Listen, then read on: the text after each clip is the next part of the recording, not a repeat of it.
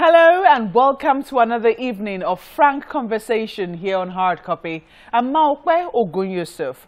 One nation bound in freedom, peace and unity are the closing lines of the first stanza of Nigeria's national anthem. They are the lines that many young Nigerian children who school in the country are taught from very early on.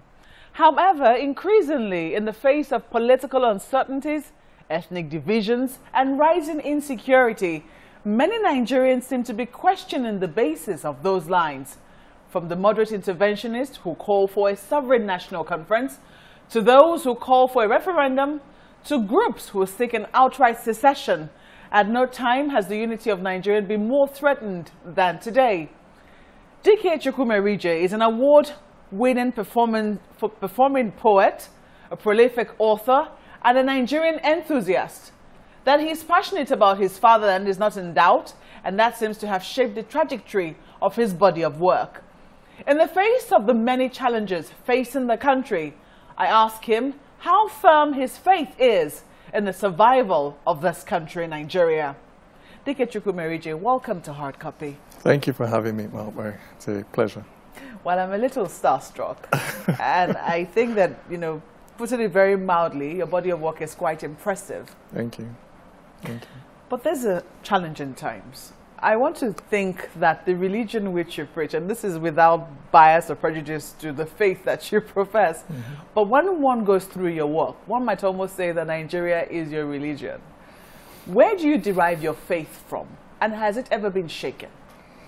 I derive my faith mostly from the potential in this nation of 200 million people, largest black nation on the face of the planet, and the fact that wherever you find Nigerians outside of Nigeria, they are at the top of their game, they are at the top of their industry. I believe very firmly that there is a drive, a hunger that Nigerians seem to have that just takes them to the top.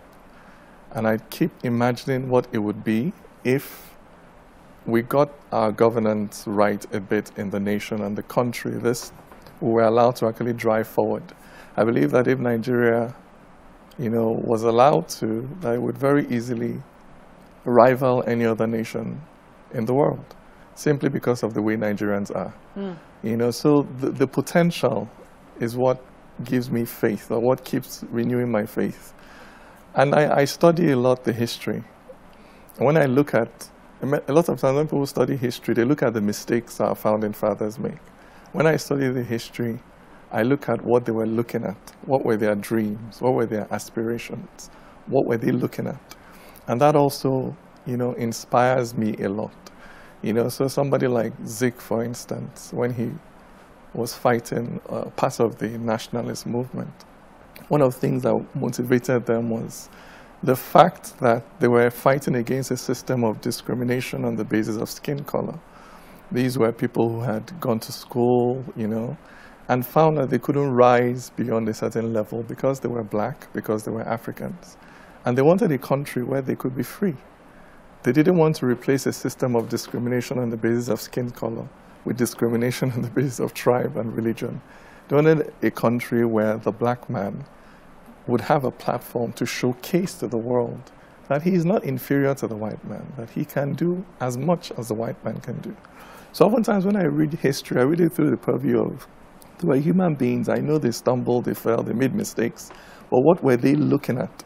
And when through their eyes I see what they were seeing, it also motivates me to fight for what they fought for, which was one Nigeria. Has your faith in that ever been shaken? I mean, there must have been times when you have questioned if this country was ever designed to be one. My faith has often been shaken. It's shaken, every day. But I never, that question, was Nigeria designed to fail? It's not one that bothers me, because every country, in my own worldview, every country is a construct, an artificial construct. There is no nation or state that is natural. Every nation or state was put together by a couple of people and has its contradictions, including the ones that are called developed.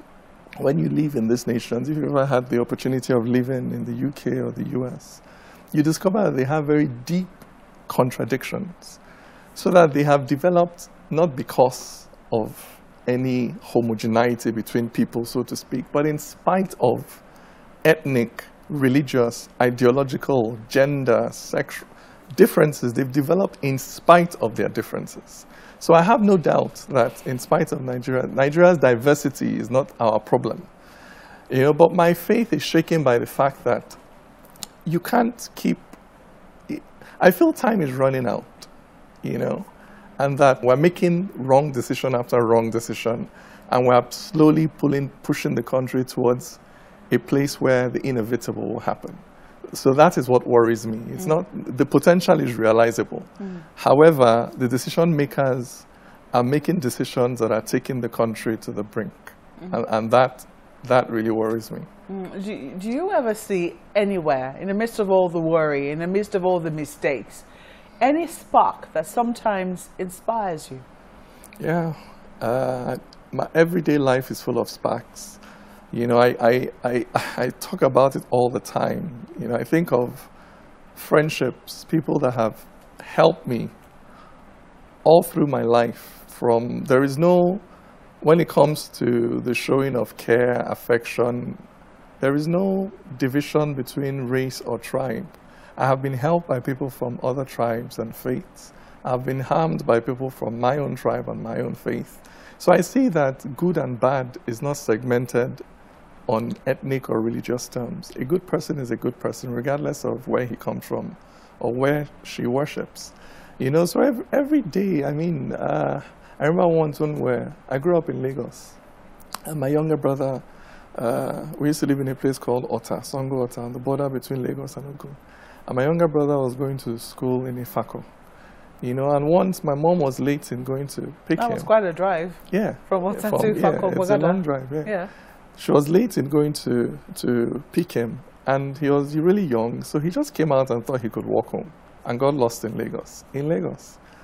And this woman who didn't know him from Adam just saw this little boy wandering on the road. A Yoruba lady, took him. He was late in the night, took him home, fed him, gave him a warm bed to sleep in, traced our house and brought him home.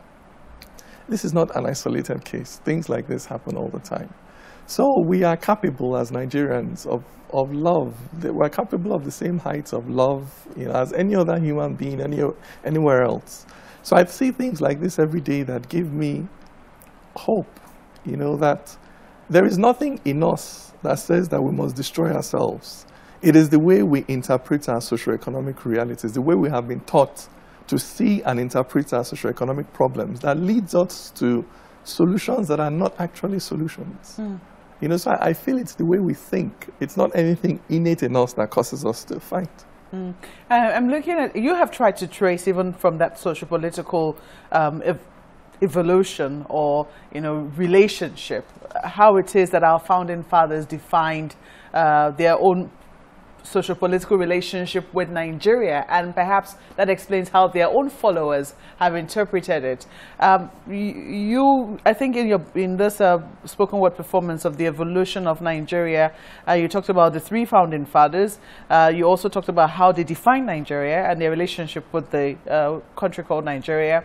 You talked about ethnic federalism, regional federalism, and the cosmopolitan, who says one Nigeria, as any Nigerian could represent Nigeria or every Nigerian anywhere. Would you say that it is the manner in which we have practiced our politics that has brought up the divisions that we currently see? Yep. Identity, cultural identity is innate. If you're born Yoruba or you're born Igbo, as an Igbo person, you will always be partial to Osadebe. If you hear his music, it will move you to dance. There are certain kinds of foods that would always appeal to you more than the other type of food. There are certain cultural peculiarities that are just natural and innate. But tribalism, which is where you, for instance, make a decision that somebody deserves something, has worked and merits something, but because that person comes from a different tribe from you, you're going to deny that person that thing that is theirs, by virtue of how hard they've worked. That is a political system. It is not innate. It's not natural. You have to learn it. You have to be socialized into that system. So that in primary school, you just played with whoever sat beside you, your desk mate. You didn't ask, what is your state of origin? Are you Christian? Are you Muslim? These things are things you have to learn. You have to be socialized into. And we have a system that specializes in turning us into tribalists. So you have a system that is constantly asking you, what is your state of origin? Where do you come from? So even if you were born in Lagos, you grew up in Lagos, or wherever it is you come, you have this constantly being reminded, you don't come from here, you come from there. And this is how you are supposed to behave, and this is how you're supposed to, treat each other. So our system socializes us into becoming tribal. I call it political tribalism. Because if you leave people, if you go into a beer parlor to watch people watching Champions League, or you can't tell who comes from where. Everybody is supporting Chelsea or supporting Manchester and drinking beer. But the moment there is an election, people suddenly divide into these camps. And then when the election is over, they sit in the same bus, complain about the same corrupt politicians, complain about the same potholes. But whenever it comes to political decision making, we are wired to split into camps. So back to your question, yes, it is the political system. It is our political leaders, the choices they made, the structures they put in place that have conditioned generations of Nigerians to just walk a certain path. But the other day, I think they're celebrating now that Boris Johnson, the new UK Prime Minister, appointed a Nigerian to be a minister of something. And we're all celebrating it. This is somebody that clearly traveled to another person's country and has now been accepted into the political climate. And yet, if you start talking about, non-indigens being allowed to identify themselves as part and parcel of a state here, it becomes like you're talking about something from space. So how is it that we are so excited about the triumph in the UK over racism, and we're not willing to fight for the triumph over tribalism in our own? What's the difference? It's our mindset. Why do we believe that tribalism, it is natural here, or racism is unnatural there? There's no difference. Treat people on the basis of their merit. It doesn't matter what the person's color or whatever, or whatever it is, on the basis of the work of their hand. If I can do the work, let me do it. If I do it properly, give me the reward. This is the only way a society can move forward. The only way a society can move forward is if you put your best foot forward. Nobody goes into a plane and the first thing you ask is, who is flying this plane? Okay, the pilot is Hausa, the co-pilot must be Yoruba. Nobody does that because we want to arrive at our destination safely. If two of them are even from the same mother, as long as they can fly the plane, that's all we care about.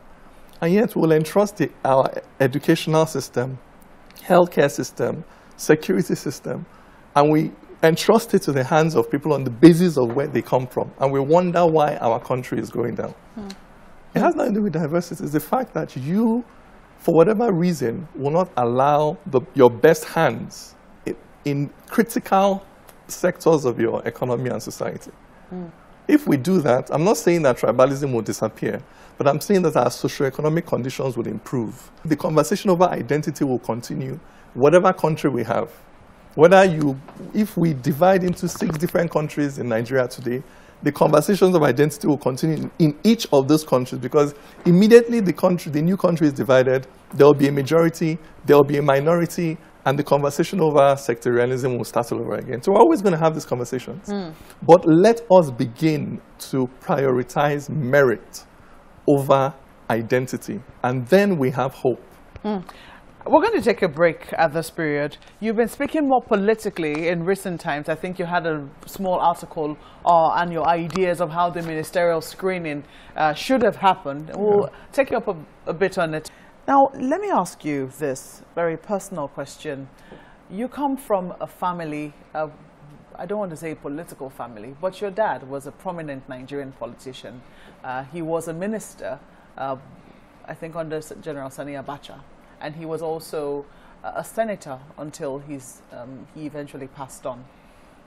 Did you ever wish that your dad did not work with General Sani Abacha? He actually didn't. He worked under IBB, General. Yes, beg your pardon. Ibrahim Babangida. I don't, because it was his life. You know, he made his choices. I don't see myself as. I'm very proud of my parents and where I come from. But I don't really have this typical Nigerian attitude. I don't see myself as a continuation of my father, or there's a political legacy or dynasty. We're just raised to be very individualistic, to sort of do your own thing. He did his own thing. He didn't consult me. He didn't ask me. You know, he lived his life the way he wanted to live it, followed his convictions, and just told me to follow mine, you know? So he didn't put his biases, political or whatever biases, on me, which I'm really grateful for. He really didn't. He just always gave you the opportunity to make up your own mind. Did he ever influence you, though, in any way? The fact that he was in government, the fact that you... did you become more politically conscious because he was in politics or he was in government? I would, yes. He made deliberate interventions in the lives of his children to make them more politically conscious. So, for instance, as a child, he would make us all watch the evening news, the 7 o'clock news, and summarize it for him. You know, he would encourage us all the time to read political biographies and autobiographies, and he would all the time say, listen, it doesn't matter, getting married, raising children, this is all just, you have to contribute to your community, you have to make an impact on your world one way or the other. You know, and he was a journalist when I was growing up, and he loved books. I used to do his book shopping, you know. I used to go to Lagos, all these bookshops, and buy books for him. So all that influences you. It gives you a serious perspective. And, you know, he used to talk. We would have discussions about politics, particularly when I had become older, for instance, and he was in the Senate. Because when he was a minister, I was still in secondary school, you know, so... I used to see him on TV like everybody Just wondering, else. Did that influence your novel? Was that the basis? Was that the basis of Was that the basis of that novel? I mean, it was Urichinera was influenced by that entire time. Yeah. June 12, the turmoil, everything. You know, I was a secondary school student in Lagos at the time, so I was in the heart of the turmoil.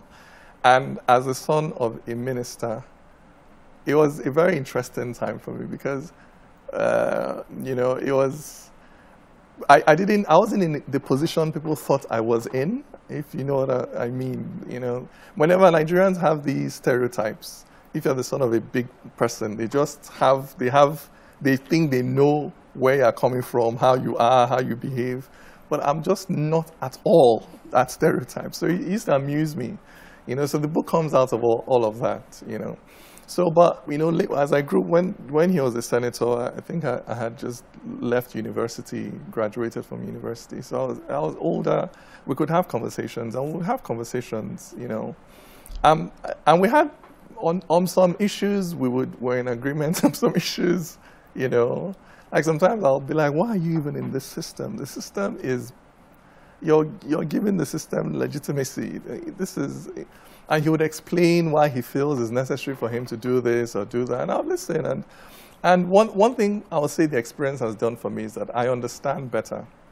He said, not everybody in government is bad.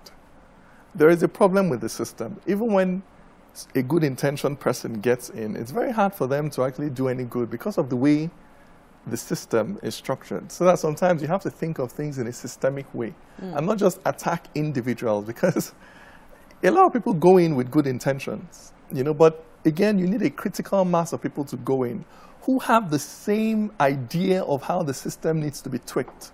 Because you cannot accomplish anything in government by yourself. There's no Superman or Batman in this thing. You need an entire network of people cutting across the 3 levels of government and the 3 arms of government.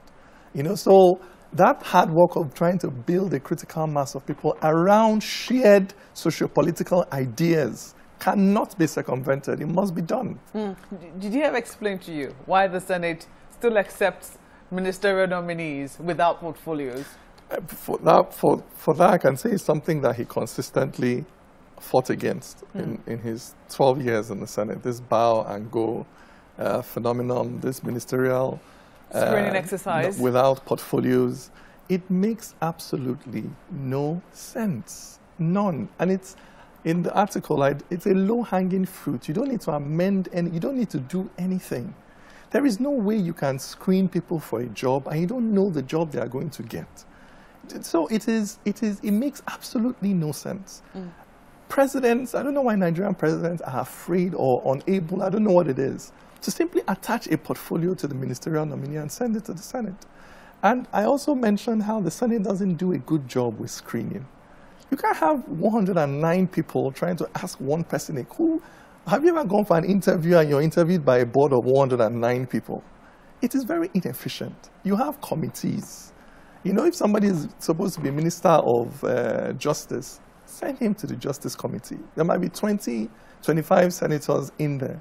They can spend the whole day. You can screen all ministerial nominees, 43 of them, in one day. Each committee is screening one person, and each person spends an entire day being screened. And we have a really thorough job. These are people that are going to manage. The problem of Nigeria is not policy, it's not really policy, as in, if you read, you see that everybody has ideas. We all know what to do. Our problem is implementation. You have budgets that routinely are not implemented. People write all these beautiful policy documents, nobody implements it. And what is the greatest contribution of the National Assembly to our democracy? Oversight function. They are the ones that can tell if a budget is not being implemented. It is their job to be able to go to that ministry and say, we voted to so and so money for you to build this bridge. Why has it not been built? Explain to. They are the ones, they are the original whistleblowers, the constitutional whistleblowers for the nation. That's their main task, to oversight these things. So you're here interviewing people that are going to be, in charge of Nigeria's critical sections of Nigeria's budget, and you're telling them to bow and go. That is the strongest signal you can send that it is business as usual. So I feel really saddened by it, because it is something that can be easily, and I'm not saying it doesn't mean that the Senate is antagonistic to the presidency, no. But I often talk about the concept of patriotism. Patriotism is loyalty to the nation first, not to the state. That's propaganda. Patriotism is loyalty to the nation. Those legislators are the people's representatives. Your heart should always be with your people before it is with the executive. So when you are screening ministers, you're screening ministers on our behalf, not on behalf of the president.